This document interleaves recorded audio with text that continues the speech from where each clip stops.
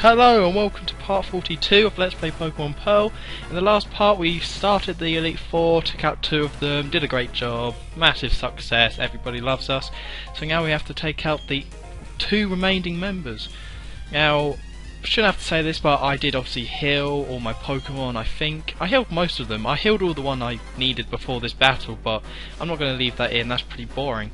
So the first battle we're going to be doing in this part is against Flint. So you should remember Flint from right before the 8th place city, and he was actually like, hey, you should cheer someone up, I guess. And we did, and he was very happy about that. So yeah, let's see what Pokemon he has. His speciality is Fire type, but the crazy thing is, only 2 out of his 5 Pokemon are Fire type.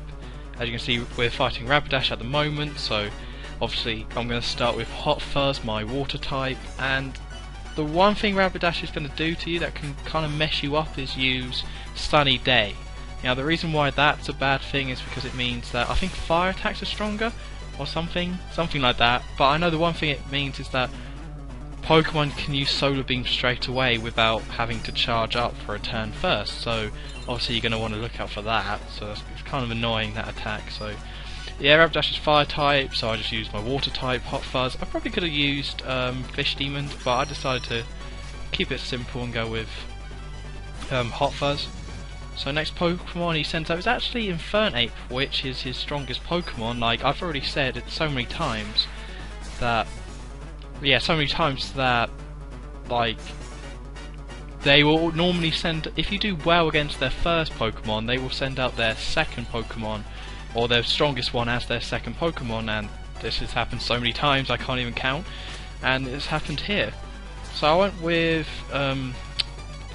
Bigger Bird because it's flying type, and Infernape, as you should know, is fire/fighting, so I didn't really want to risk having Hot Fuzz out because I think Hot Fuzz is weak to fighting or something. I can't really remember, it was quite a long time ago now. So I decided to just go for Bigger Bird, keep it safe. Bigger Bird has strong attack, so I managed to take out Infernape with not too much trouble. So that's his 2 fire type Pokemon gone. This is not a hard battle, people, it's pretty simple.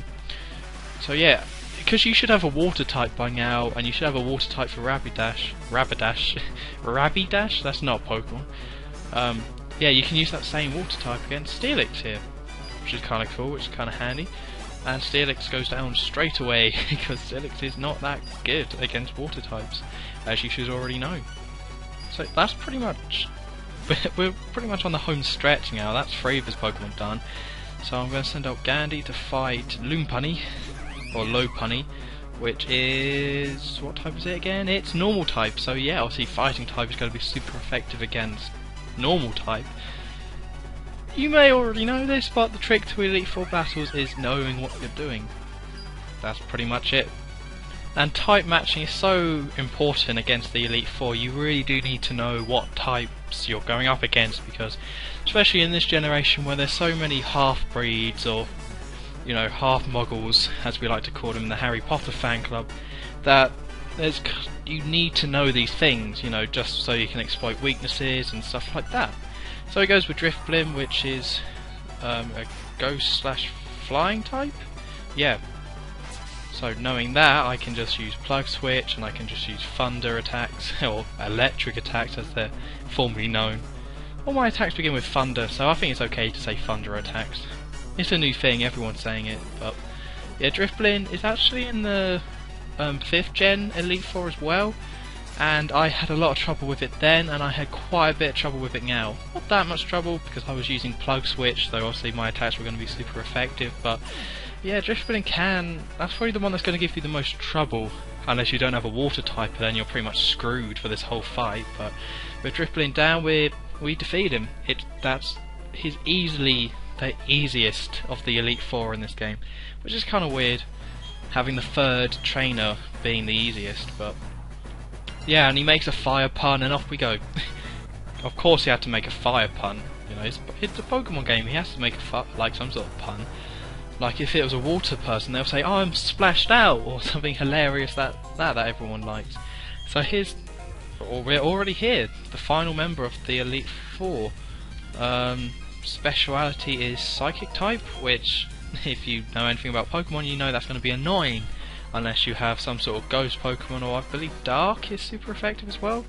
Yeah, a Dark type, because it turns out every single one of her Pokemon is Psychic type. Unlike Flint, I think that was his name, I already forgotten, I don't care about that guy. He can fall down a mine shaft for all I care. But yeah, as long as you have some sort of Ghost Pokemon or Dark Pokemon, you will be super effective against, I think, every single one of her types. Maybe not every single one, but yeah, she is definitely the hardest one out of the Elite Four, like easily, really. So I started off with Gandhi using Shadow Ball because I knew that Gandhi's special attack isn't that great, but I would still like to use Shadow Ball because I know it is super effective, so it'll do a decent amount, but I won't do an amazing amount, so I thought it was the best idea to get Gandhi out of the way and just take out her first Pokemon just so Gandhi actually does something, and it saves my other Pokemon because I don't really have any more effective moves against Psychic type, so I need my strong Pokemon at full force, really, so that's why Gandhi went out first. And let's see, what am I doing? What's going on? Am I going to switch? I don't know, I'm just delaying. There we go. Yeah, switched out Gandhi for Frosty Bush to fight this Pokemon, the Chain Chomp Pokemon. I didn't really have that much of a strategy here because it's kind of hard to have a strategy, but against Psychic types, with the squad I have, it's hard to have a strategy against Psychic types. So you really need to go for their other type. So here, this is not just Psychic type, it's also normal type, so gotta use something good against normal types. That's just common sense. Though as you can clearly see, I haven't, and I've actually gone for Frosty Bush. The main reason, I'm not sure if I mentioned this already, this is like the third time I've tried to record. It's kind of hard to be in a house and to have to do stuff and have to record for my LPs. That's why I'm out of breath running upstairs. Jesus. But yeah, that Pokemon's now gone, but with Frosty Bush out, Frosty Bush is a bit of a tank, sort of. You know, it comes out, it doesn't actually have Ingrain anymore, so it can't heal itself, but yeah, it will slowly wear, it does have quite a lot of XP, and it will wear Pokemon down. And Blizzard, with Icicle Plate, Blizzard is actually a really good attack, so that's something to be aware of. But the other Pokemon's gone, and now we have Bronzong, which is actually, I caught a Bronzong, called it Song Bron, which I thought was quite funny. And it's actually her strongest Pokemon, and yeah, Bronzong was almost in my team, but then I went for Fish Demon instead, so it's actually still Slash type, Psychic type, so that's something to consider. You know, Fire fighting Rock? Is it Rock? Yeah, so if you have a Fire type Pokemon, I definitely recommend using it here. As you well know, I don't have a Fire type Pokemon, so I thought I'd stay the course and see how much damage I can do with Frosty Bush against Bronzong for Frosty Bush's inevitable death. There was no way it was going to take it out, but I thought I'd give it a good go. And as you can see, it knows Earthquake, which usually would take out so many Pokemon. There's so many Pokemon, it would have just killed that Earthquake. But Frosty Bush took it like a champ, took it like a #1 team player. So I decided, screw it, Frosty Bush isn't going to live for the next turn, I might as well see how much damage I can do to this Pokemon, so I used Wood Hammer and got hit and recoil.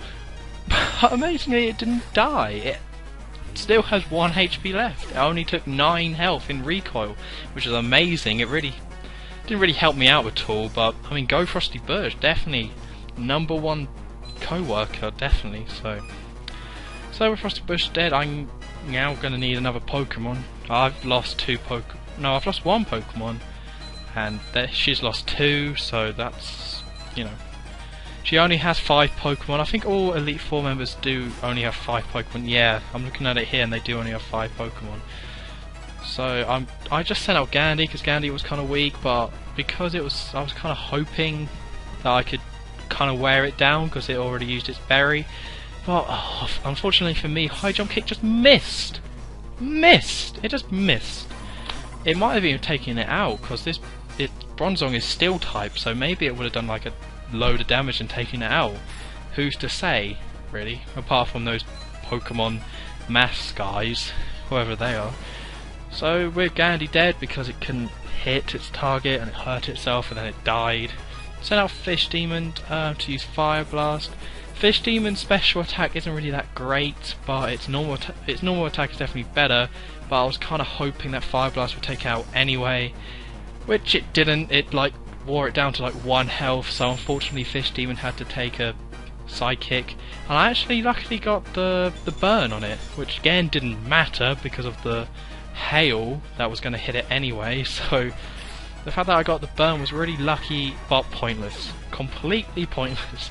It would have been nice if I got the critical hit, because then Fish Demon wouldn't have had to take that Psychic, so that would have been nice. But yeah, Bronzong's now dead, which is technically a strongest Pokemon, although I would say it's not, and you're going to see what I think the strongest Pokemon is after I defeat this Medicham. So Medicham, obviously fighting type, fighting Psychic type, so I'm going to go with Bigger Bird, because Bigger Bird is super strong and badass and can do badass attacks, and that's what we need in a Pokemon, badassery. Which is totally a word. It's a word. So yeah, obviously I'm going to use Fly. That's a strong, Bigger Bird's strongest attack. I don't think I need to explain why I need to use Fly, but the Hail is still going, which is kind of useful. It never comes in mega useful. It's just kind of nice to have, because I know my squad's going to be able to take that Hail a lot better than her squad, because she's limited in terms of items. But Bigger Bird comes flying down and does a magnificent hit on Medicham. It's all very spectacular and wonderful.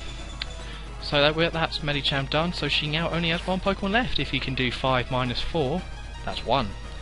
And that Pokemon is the infamous, the always annoying Alakazam.